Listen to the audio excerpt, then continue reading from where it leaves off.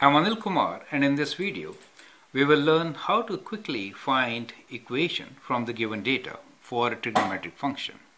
So the question here is, state the period, amplitude and equation of the axis of the trigonometric function that produces the following table of values. Then use this information to write the equation of the function. So what we are given here is set of points, 5 key points for trigonometric function. At 0 the value is 2, at 3 pi it is 8, 6 pi 2, 9 pi 8, 12 pi 2. So what you observe here is that the value of the function is minimum value is 2 and the maximum value is 8 pi. What is time period? Period for a trigonometric function is the difference between two maximum or two minimum, right? So we can say difference, that is delta, between consecutive peaks. We can say maximum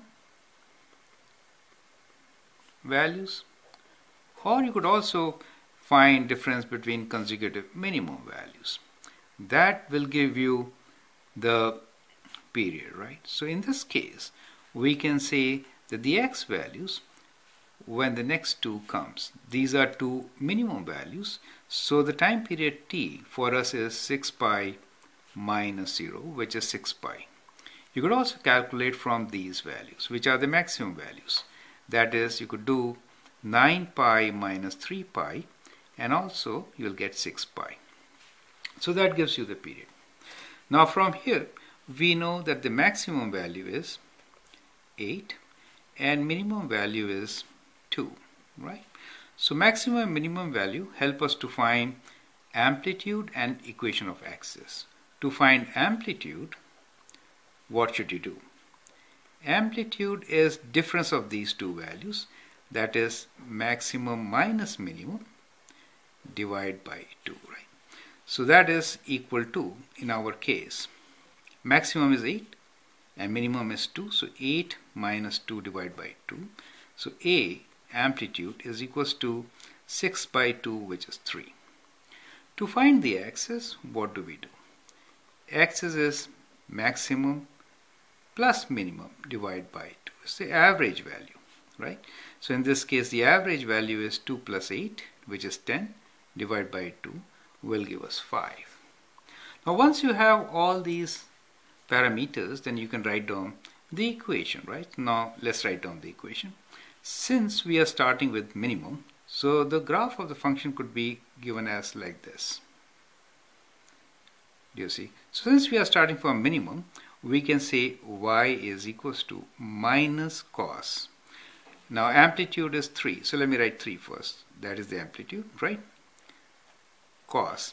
K value is 1 over 2 pi over t. Let me calculate that.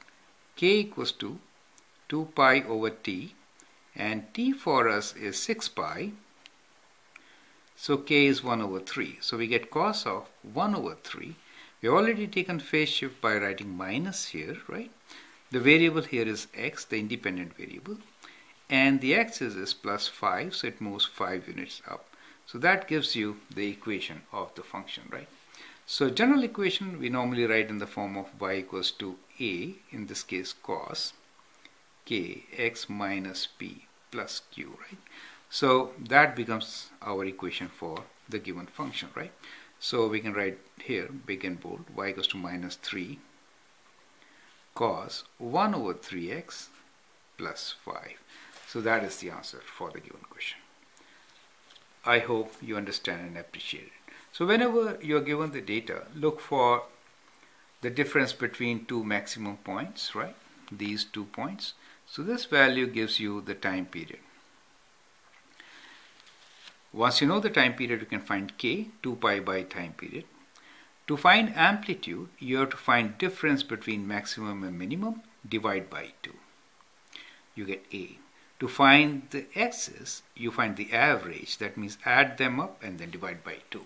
So that is how you can answer these questions. I hope that helps. Thank you.